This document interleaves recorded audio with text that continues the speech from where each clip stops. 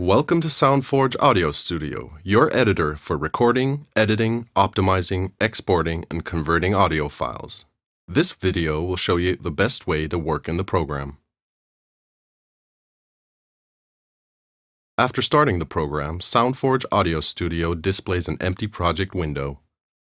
To load an audio file, go to a directory containing your audio files in the File Explorer. Drag your audio file while holding down the mouse button into the file window. The waveform shows you a visual representation of your audio material. In the toolbar at the top, you'll find the transport controls for playback and stopping. 1, 2, 3, 4, 5. To start and stop even faster, use the keyboard spacebar. Clicking on the timeline moves the playback marker. SoundForge Audio Studio has many options for editing and optimizing your audio material. For example, you can filter out noise from a cassette recording. Normally, such noise is present throughout the entire file. In such a case, you can open and apply the optimization effect directly. Special functions for noise removal can be found in the Tools menu. You can reduce noise using the dehisser.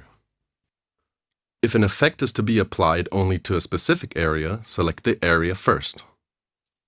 First, activate the soft cut mode to automatically create a small dissolve to prevent any crackling at the edges.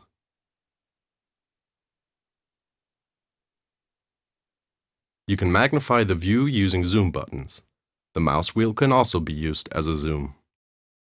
Move the mouse pointer to the borders of the selection until it becomes a double arrow. You can now move the position of the border. Finally, you can apply the effect specifically to the selection.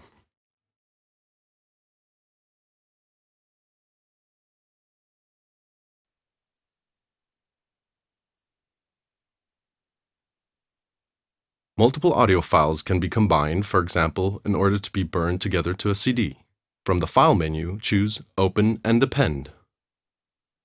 Additional material will appear as last in the file window. Track markers are automatically placed in front of each file. If you want to remove a specific file, select it and click the Delete key on your keyboard.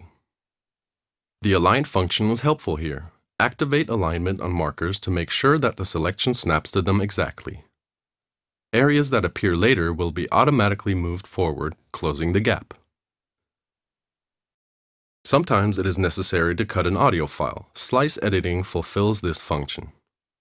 A slice is a virtual selection whose borders can be moved in either direction after the fact.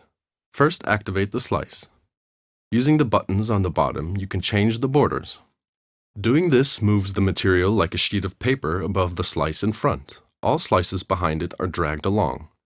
When you drag into the opposite direction, the material will be pulled along. Using the buttons at the top, you can create transitions. Using the crossfade editor, you can configure the crossfade more exactly.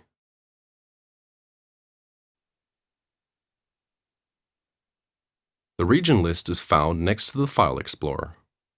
Here you see a list of file regions with all corresponding markers. You can also resort your tracks here. Open the CD Index Manager and check whether all CD track markers are correct.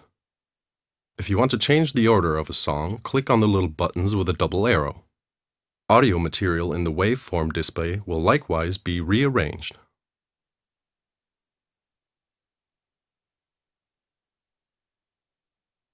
To save or convert the audio file, select Save As in the File menu.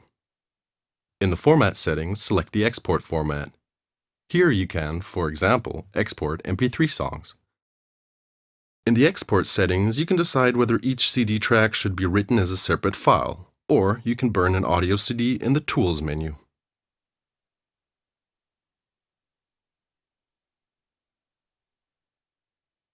This has been our introduction to SoundForge Audio Studio.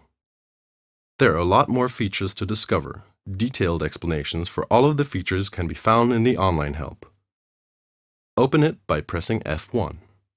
Have fun with your audio files and SoundForge Audio Studio, your SoundForge team.